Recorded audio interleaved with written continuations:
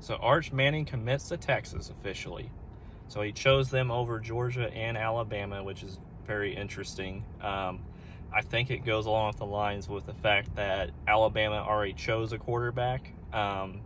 They basically already brought in a top recruit, so they were pretty much out of the running anyways.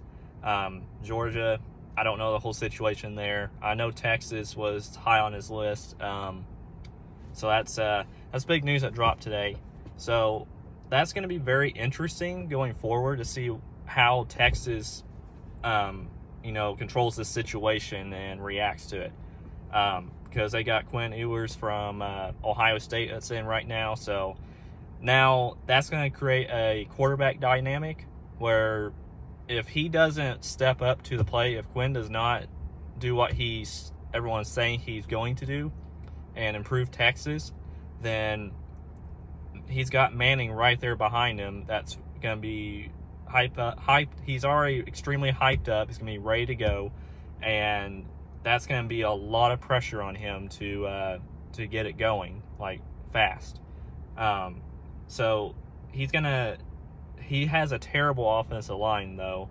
So, and he does not have a defense that's going to help him out either, because Texas defense has been absolutely terrible for a while now, and offensive line has not improved as far as we've seen. So yeah, we'll see how this all plays out. That's really big news for Texas. We simply don't know right now, though, how good Manning's going to be, because he's been extremely hyped up just because his last name. He was good in high school, I will give him that, but the main reason why he's hyped up is because of his last name. Let's not beat around the bush here. So we'll see how good he does, but like I said, we simply just do not know right now until we see him actually play on the field in a college football environment.